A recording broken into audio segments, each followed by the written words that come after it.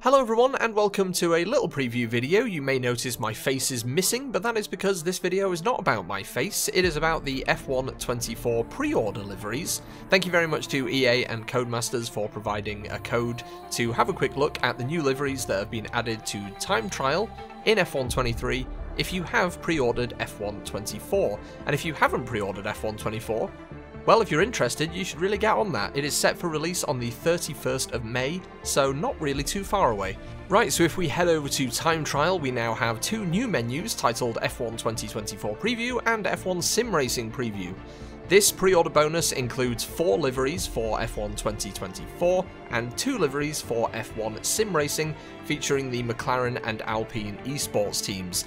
The 2024 preview liveries are Alpine, McLaren, Haas, and Williams. So we're just going to dive in, take a quick look at them, and then I'll show you some shots of them on track in Bahrain, which, if you are up on your F1, is the opening race of this season and is taking place today.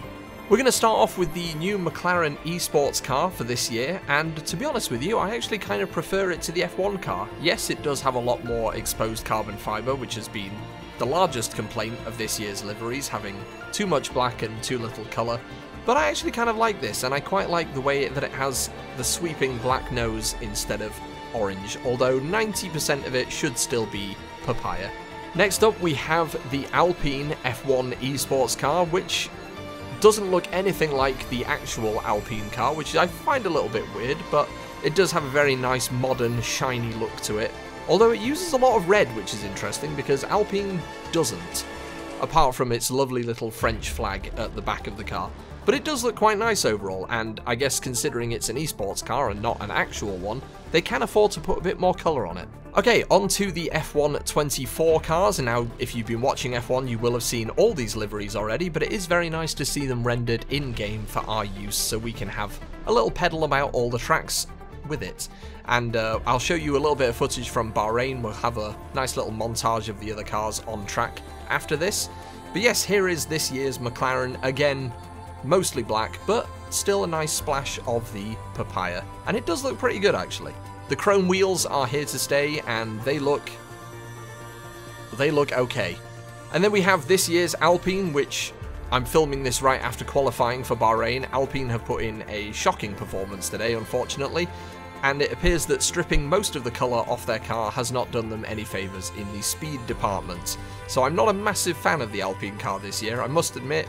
It seems to be quite slow, and also is basically just a black car with some colourful stickers on it. Although I will say I do quite like the pink and blue wheels.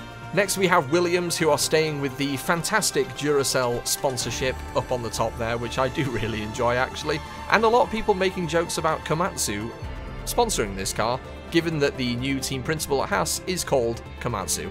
So there's a lot of jokes to be made in there, and a lot of very easy jokes to be made in there. But the Williams does remain very nice looking.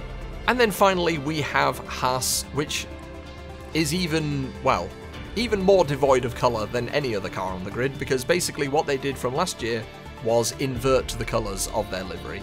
But I tell you what, it does kind of cut quite a nice clean look anyway. And there we have the 6 new liveries added to F1 23 if you have pre-ordered F1 24, which again comes out at the end of May, so not long to wait now. I'm going to leave you with a little montage of the cars on track. Thank you very much for watching. I'll see you in the next video. And I'll see you at the end of May when F1 24 launches properly.